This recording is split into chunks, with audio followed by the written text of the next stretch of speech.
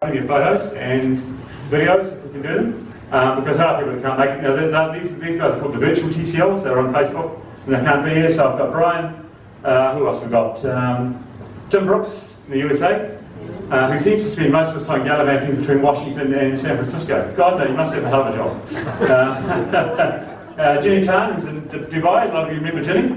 And she was actually our receptionist. And she got into IT through Telecom, and she's now a software developer. I think someone like that in Dubai, and she's doing really well over there, and she sends a big hello from the, from there. Who else we got?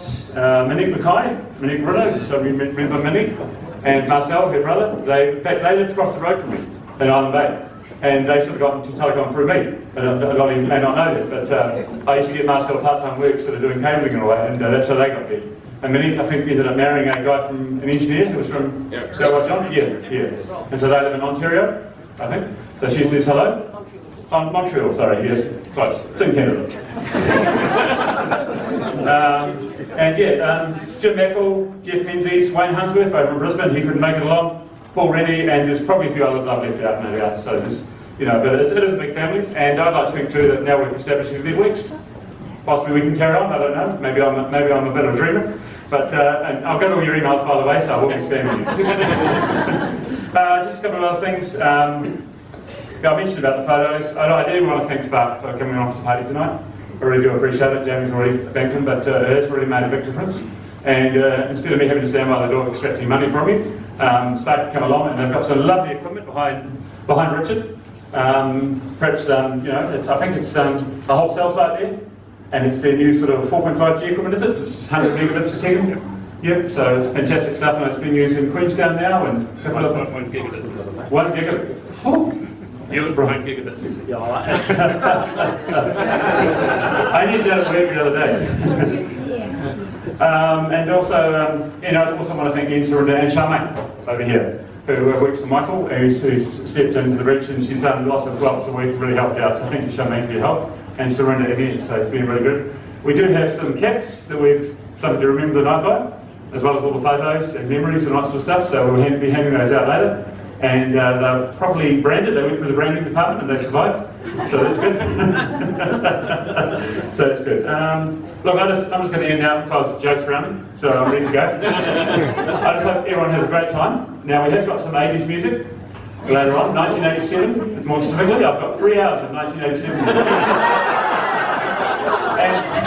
And I was running out of time, and I did it at work the other day, and I flew my mobile plan. I went for 1.5 gig of data doing it. And that's, look, I worked for a government department in 1995, which had 200 people and I was the IT manager, and we went for 1 gig in a month of data, which just says it all about, Moore's law of networking, which is very steep. And that's just a really prime example of just where we are now with data. It's just incredible.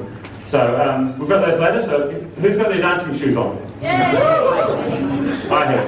So we're going to wrap that up and hopefully have a good time. So look, have a good night. And as Brian said, enjoy the reminiscing and enjoy the memories, and hopefully we can create some new friendships with this and have a good time. So enjoy the night. Here's Jamie.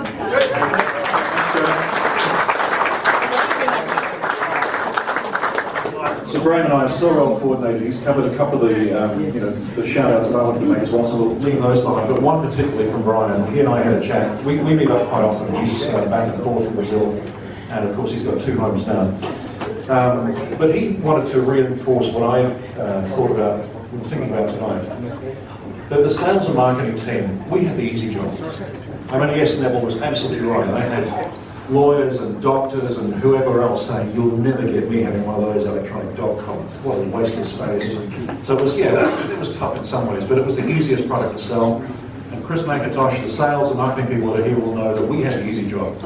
The people I'd like to shout out on behalf of Brian and I, especially tonight, are the engineering team, the customer service team, anybody else who works in the infrastructure side of the business. You guys are the people who made it all possible. And we had the best job in the world going out there representing you all to actually make this product work in terms of getting it sold in the market. So thank you all, sincerely, from Brian and I.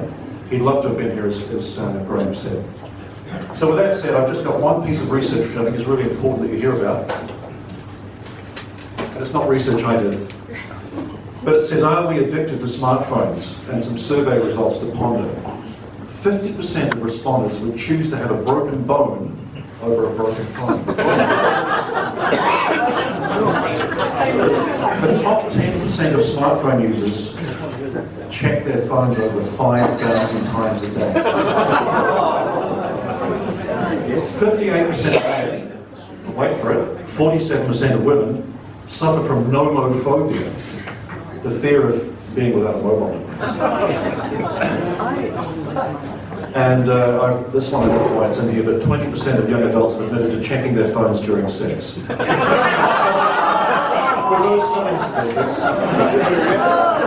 on behalf of the organising committee, Graham, surrender again, and thank you all for being here. Get back into enjoying the discussions and drinking something. Thank you very much.